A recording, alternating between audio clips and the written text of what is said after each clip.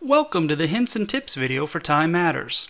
This video will show you how to activate the spell check feature to ensure professional entry of your data and also improve both internal and external Office communications.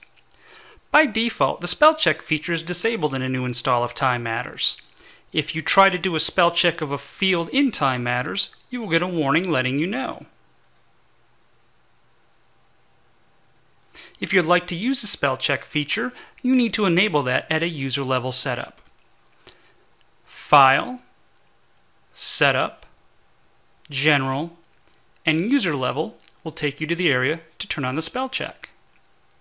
On the user level setup screen, click on the Links button on the left, then the Spelling button underneath. Click on Activate the Spell Checker box. Below, you'll have an opportunity to point to your dictionary path. If you use the default install settings of Time Matters, click up the lookup and then click on the C drive, Program Files, LexisNexis, Time Matters, Links, and then highlight the spelling folder and click OK. You can also specify where you would like to store your user dictionary path. Most users will store this in the same place as the main dictionary.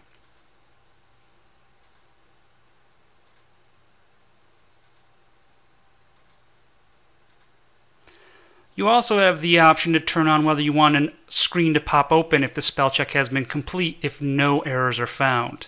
If you do have this box checked, when you do a spell check with no errors, there will be no notification that the spell check was done.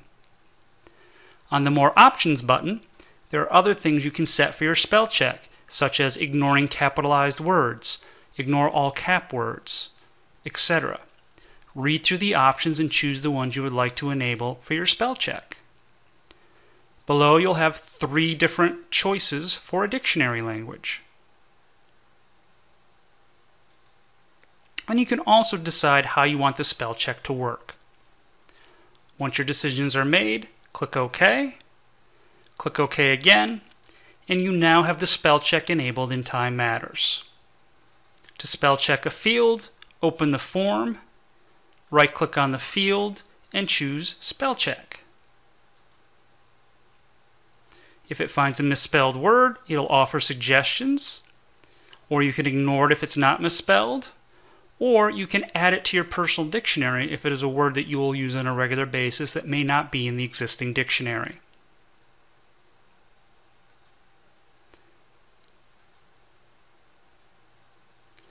You can also just click in a field, go to Edit, and choose Spell Check, or hit Control-K on your keyboard to run a spell check as well.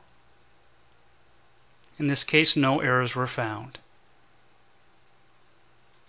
Again, the spell check is a user level setting.